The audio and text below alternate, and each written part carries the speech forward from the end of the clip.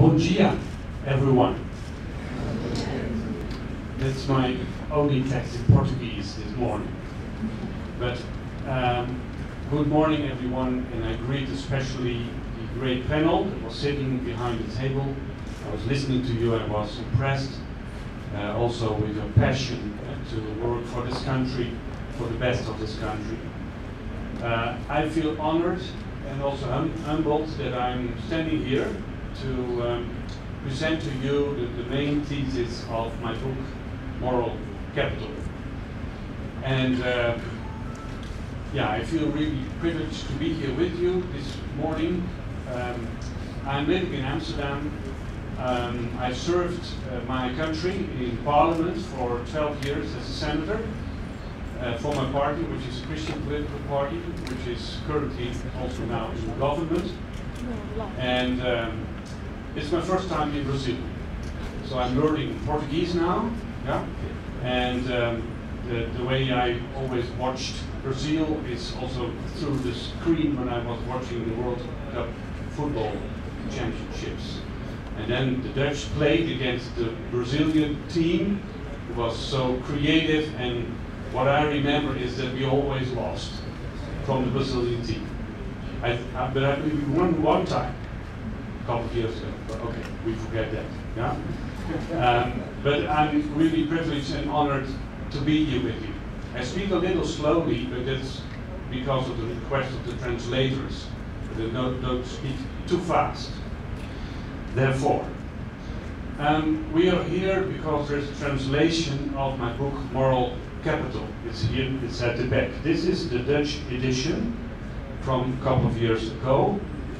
I have it here with me. And I wrote that book out of concern. And some people in the panel already mentioned something about it, the concern about our societies. I'm talking about our let's say, our Western civilization, or modern societies. And I consider this world, the world in Europe and in America, both Americas, to belong to this civilization. So we're talking about deep problems in our culture. And I'm convinced that they have the same shape here as they have in Europe. And my intention writing this book was the question how to rebuild, how to reshape society once we rediscover the moral basis of it, which is forgotten. That's what I believe, which is forgotten in our modern age. We forgot that we are moral beings, we forgot that the way we live together is a moral thing. So therefore I wrote this book, and now it's translated, and we're going to talk about it this morning and this afternoon and also tomorrow, I believe. Well, the structure of what I'm going to do is this. I was asked to give first an analysis.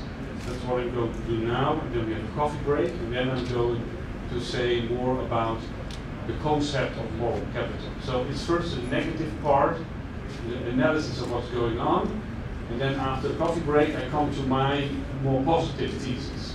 So what's moral capital and what can that do? What does it mean? And always I'm busy with public policies. So I've been a politician, I'm still a politician, I'm thinking about public policies. How to work in order to get cohesion between people, to get integration in a society, to integrate a nation.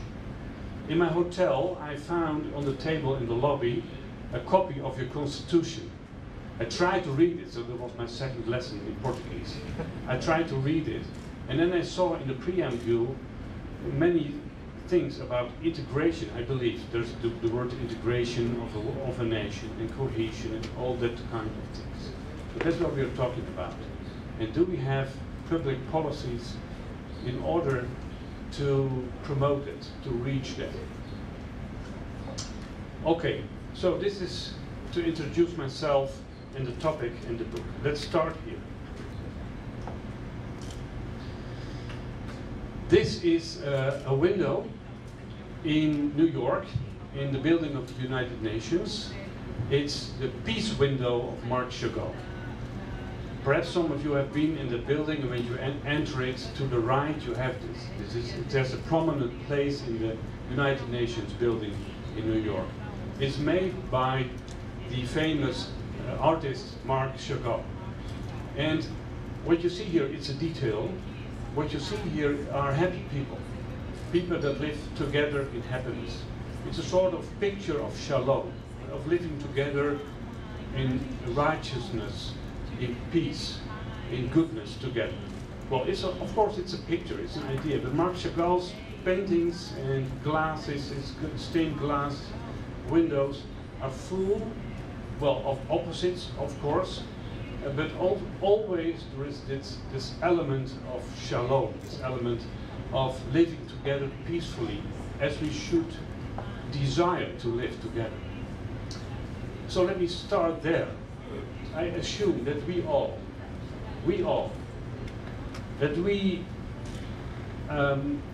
each of us, we want a meaningful and good life in relation to others who are meaningful to us.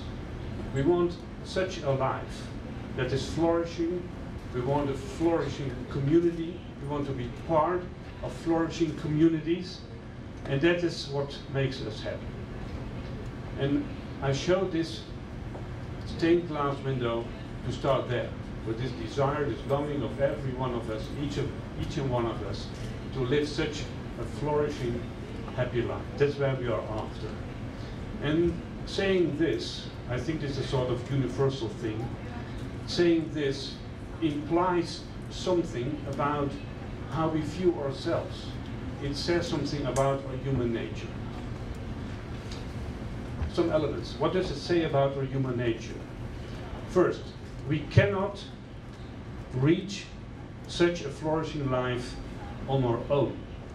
We need others. We live together with others. Here's the term symbiosis. Literally, it says we live together with others, and we need others in order to get such a happy life together with others. The term is already introduced by Sergio. Is from John Althusius, and his work in the 17th century is based on this insight, that we live together in symbiosis together with others. And we cannot live on our own. We cannot reach this happy state on our own. Look to a baby, look to a child. It cannot grow up without others. And so it remains in all our life. We need one another in a deep way to get a good life. Secondly, it says about ourselves that the human person is a partner, a friend, a relative to others. We are, what Aristotle said, a zoon political. We are a social being. We are social beings. So that's our human nature. And thirdly, it says about us that we like to build a moral commonwealth. I mentioned it, I call it this way. We like to build a house together where it is good living, a community, a nation which can be a moral commonwealth, where we share values and morals in order to work together, to partner, to cooperate, and to develop our society. Well, the crisis of today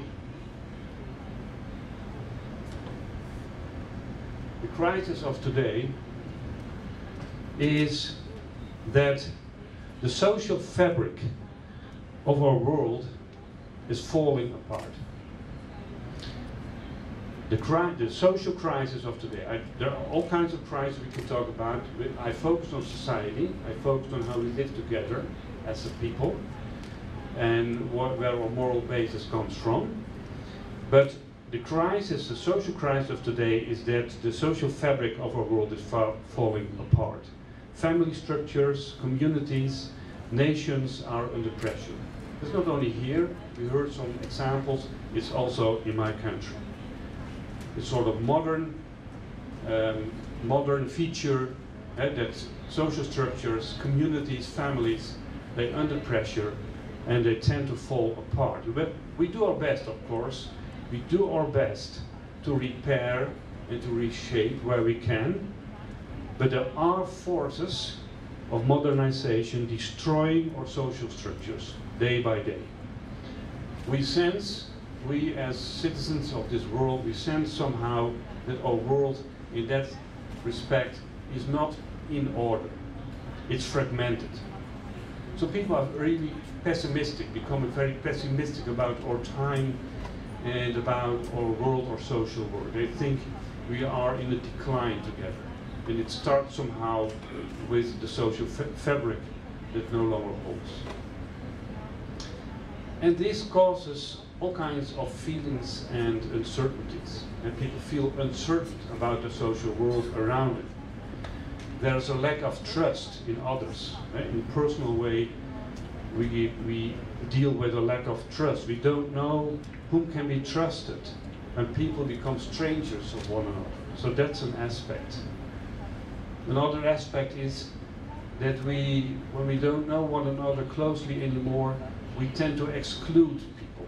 Our labor market in our culture are excluding people. It's one of the problems of our time. Exclusion and polarization between groups of people. We also struggle with a lack of confidence in the institutions, the political, financial, economic institutions of our world. Are they in control? Are they doing the right thing? Working for the public benefit or for their personal goals? So I heard about the panel talking about common good and the public benefit. Are the institutions in our world geared to work for that? Or are they filled with people who are working for the personal benefit? So that's a big issue. Some people some people turn their back to the systems. They become anti-system. They turn their back to the authorities, to the elites. They accuse them of betraying the people. So that's all coming out of lack of trust, of uncertainty, feelings of fear. And a lot of modern behavior has a background in fear. People fear one another, they fear what's coming, they fear the future. And sometimes, I think I have to go further with this, sometimes people are really shocked by what happens in their world. Therefore we have the term moral panic. I don't know whether you've heard about that, but there is a term that says there's moral panic. Moral panic is the shock, the situation, the fear that something is really going wrong, that the moral fabric of your world is not in order. When we had attacks in New York at 9/11, people wondered what was going on in their world. Why do they do such things to us? Why are people attacking us? They didn't understand anymore the behavior of others. So that sometimes there are occasions you don't understand the behavior of others, and you think when they go on, our world will fall apart. So that's moral panic. We today have also what we might call ecological panic. That's the panic that our ecological systems, not only the natural ecological systems, but also the social ecological systems, fall apart, that they decline. I sense among the young people in Europe, also in my surroundings, in my world in the Netherlands, young people in their 20s or sometimes teenagers, they're very pessimistic about the future. They're very pessimistic about the institutions that should govern us. And they think, because of all these things about global warming, etc., and insufficient actions, they think the world will decline and will be gone in 50 or 100 years. So that's ecological panic. I take that term not for, let's say, the climate things or the natural things, but also for society. There's also an ecological system. There's a moral ecology to be taken care of. And if we don't take care of this moral ecology, things will fall apart. There's that book a couple of years ago, Barbara Ehrenreich, with the title Fear of Falling. And she was writing about the middle class that was in fear that it would fall, that it wouldn't remain and sustain their position. Okay, what are the forces behind this? So now I described fragmentation, feelings of uncertainty, the idea that the world is not in order, perhaps in real danger. So how did we come this far? How did we come at this point? What's going on? My analysis is that this is a sort of heritage of modernization. It's a sort of result of a way we have been looking for many, many years, for decades, for ages, to our world, and now we're paying the price. Now we see what's going really wrong. And I point to three forces, what I call forces of modernization, that caused a sort of moral lack of morality, moral oblivion. The first, I want to be very brief about this. You can read it in the book. There are 3 chapters dealing with these 3 forces. First is what I call, hopefully the next will come. Yeah. First, what I would call is utopian thinking. It's the idea at the beginning of the modern period that we have the best that we can organize as human beings to come in the future. The future is here in this world, it's on this earth. Utopian thinking means we project what we desire in the future, and we think we can reach that future through our work, through the way we do politics, the way we do science and ethics, etc. There's a lot to say about this. I want to be very brief.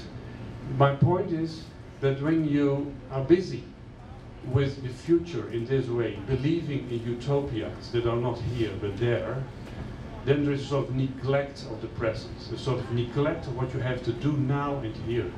And you see that in the strongest utopian thinkers, they apply force and abuse and violence against the present. So the present must become the past because we have a future to organize with one another. But here starts a sort of moral neglect. So you are entitled, it's your right to be so busy with the future that you neglect your responsibilities and your moral obligations for one another now and here. And I believe we are always placed now and here.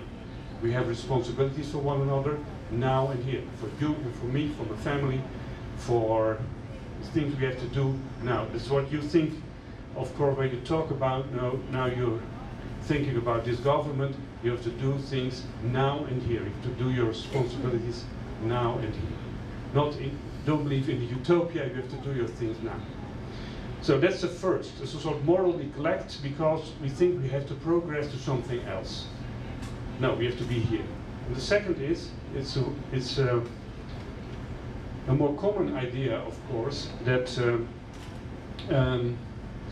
modern science, and it's a process of ages again, we don't believe anymore that our moral instructions are there, that we can find our morality, let's say, in nature, in the things that are given to us. The development of modern science went this way, that in many steps through the Enlightenment to today, after all, people believed that what we think morally is just our own thinking, it's just our own design. We decide, and we design our moral attitudes, our moral principles. They're not given in the cosmos or in the world order or in nature, but we design through science. Science has been our guide to develop a new world order which is really a human in the sense of individual, intellectual human beings. I think you are more or less familiar with this idea, that after a long period of subjectification, we believe we are the source of our own moral life. There's no one outside us saying to us what we have to do. So science, in a way, has made a fence between us and nature. So we look into our own systems, our own ideas, our own rationale. But there is a fence, we made a fence between us and nature. We are no longer informed what to do, what is good, when we look around in this world and we want to learn from what is given. I believe as a Christian what's given also in creation. That this world is not a disorder, the world is in creation is given as an order and also conveys sort of moral insights. The third force I'm talking about is individualization. Also here you have a process of ages with the result that in the end we consider the human person as an individual. That was not normal many ages ago to start with human person as an individual. We started with community, or we started with someone's place in the bigger order or in the cosmos or whatever. Now we consider ourselves in the first place as an individual. That has good sides. We need to be an individual in this way that we are responsible persons. I always say all education wants to reach that point, that we have an individual taking care of his or her own life as a responsible person, so that's good.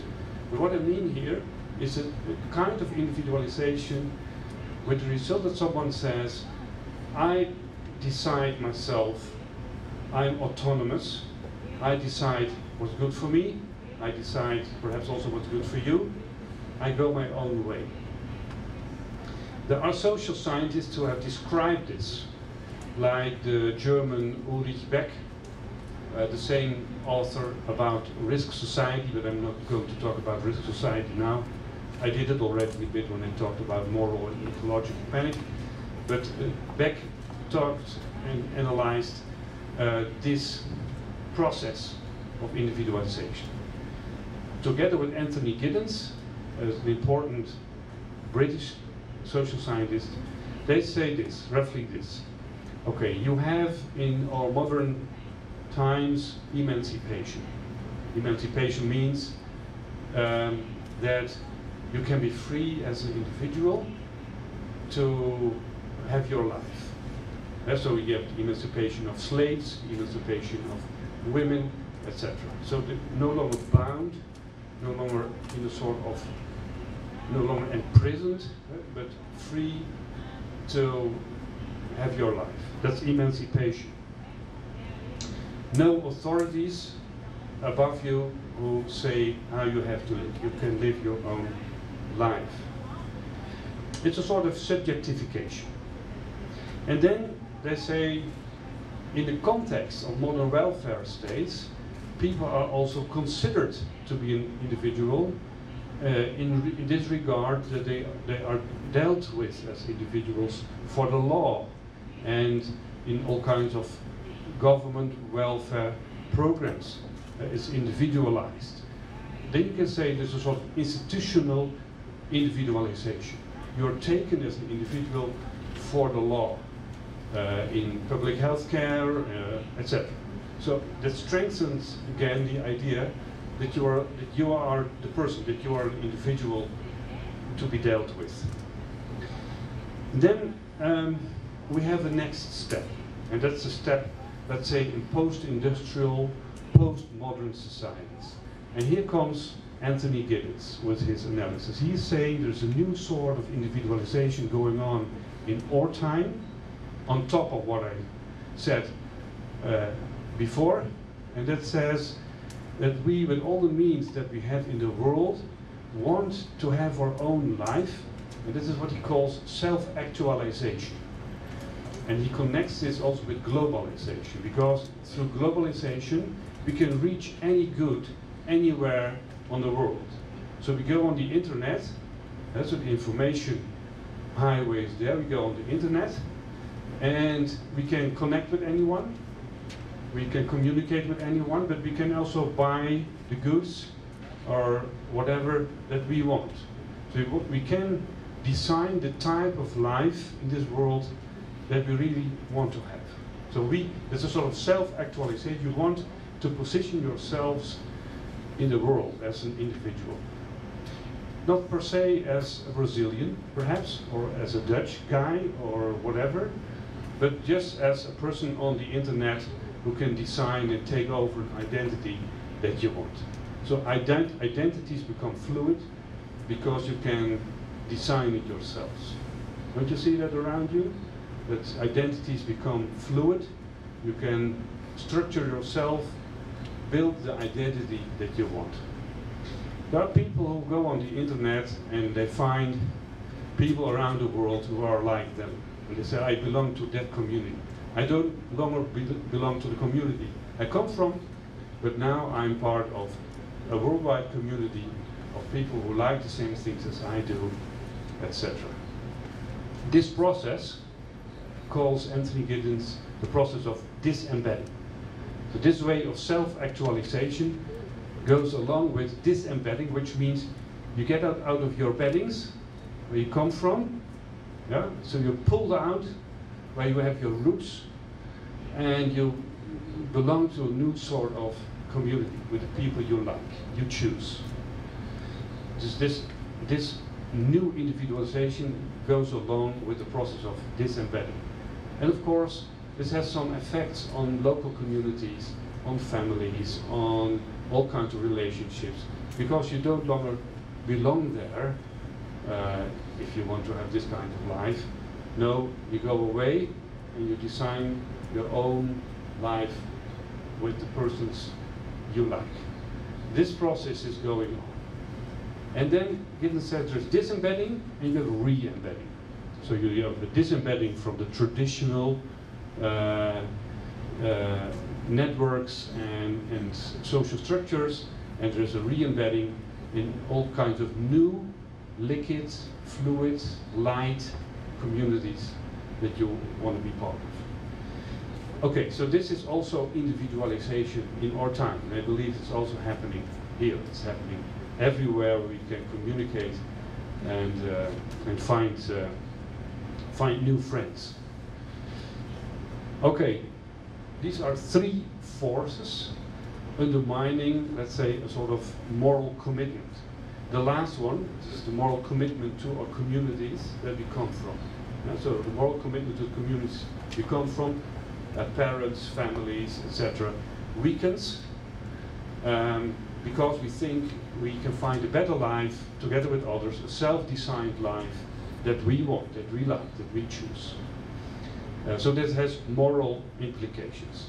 And I believe we're now just starting to think about this, because this is our world, this is our internet world, this is our information society. And so we start to think about this, what this means. And therefore also in our time, we start to think again about communities, about the common good, the things that we can share, the moral life that we want to share. Therefore we are here today because we are concerned about these kind of things.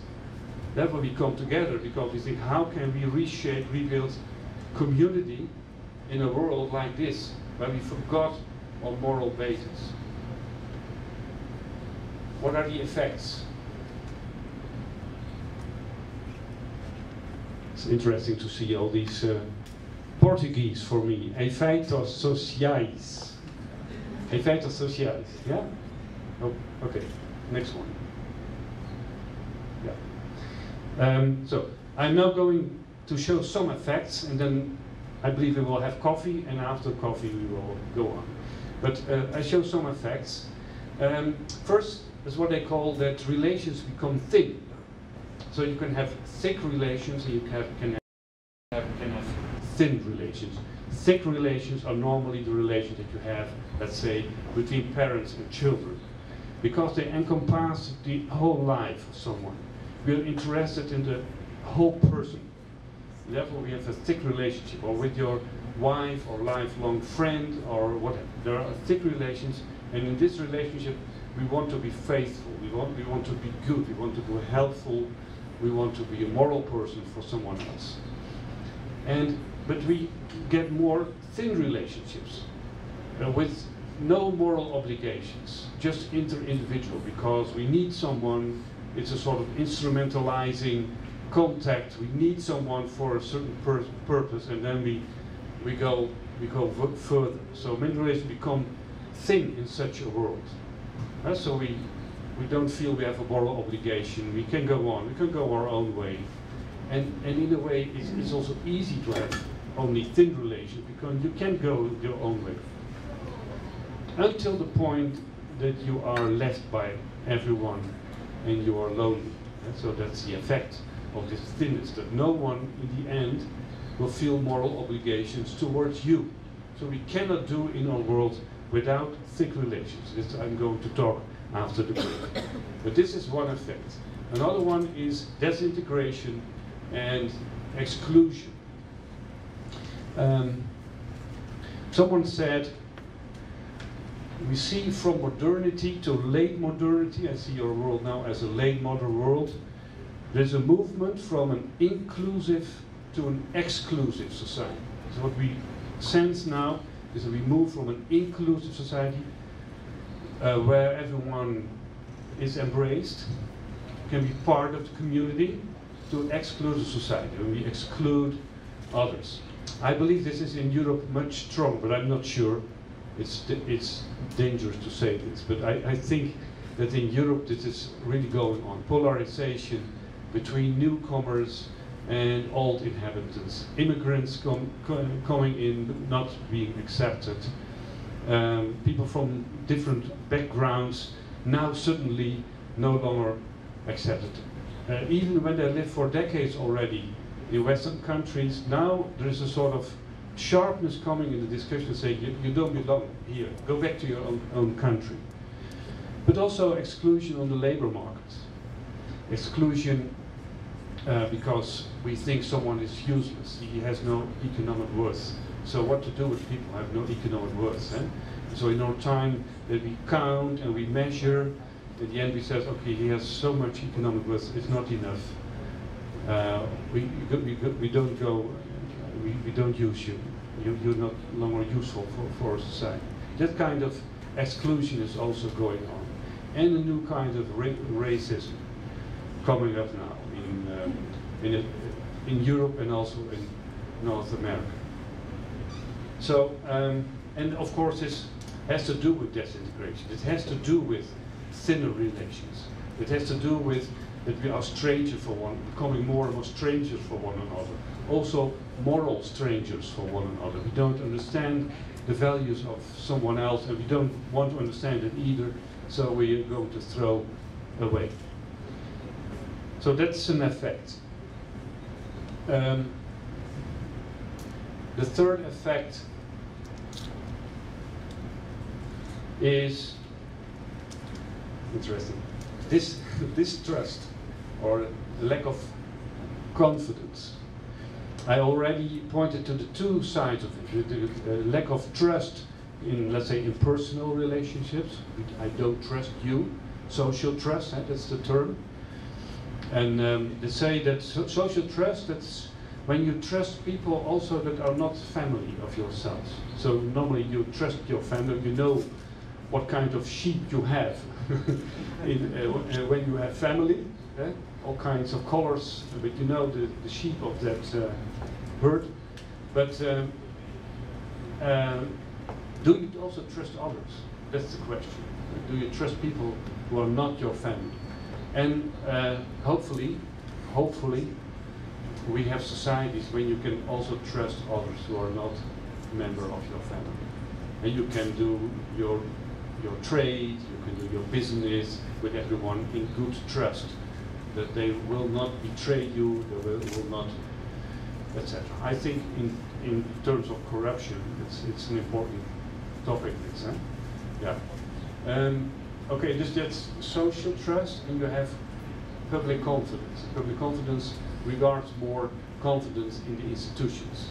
Right? Institutions, political institutions, economic institutions, do they what they are designed for? Is there a sort of morality in it that we can understand? Or are these amoral things? When we had this financial crisis 10 years ago, people became aware of what was going on in the banking institutions. And they said, do these people of the banks have no morals anyhow? Right? So institutions should embody somehow moral capital. Right? Not only financial capital, but also moral capital. I'm going to talk about moral capital later. So, but the confidence in public institutions is enormous, is of enormous importance also for your work. Perhaps you are also, sometimes you find yourself in conversations that people express this lack of confidence in institutions. What are you going to say? What's your idea about this? What's your policy? And then, yeah, this is also an important one. In a world where we don't trust one another, in a world where relations are becoming thinner, when we consider others as perhaps even our enemies, yeah, we need contracts. But now I approach it a little negative, because contract can be a normal way to make an agreement between an employer and an employee, between someone who wants to buy and someone who wants to sell. There's no problem with that, but it's not a model for all our social relationships. It's a model for, let's say, for things that we do in trade, or sometimes we do in politics.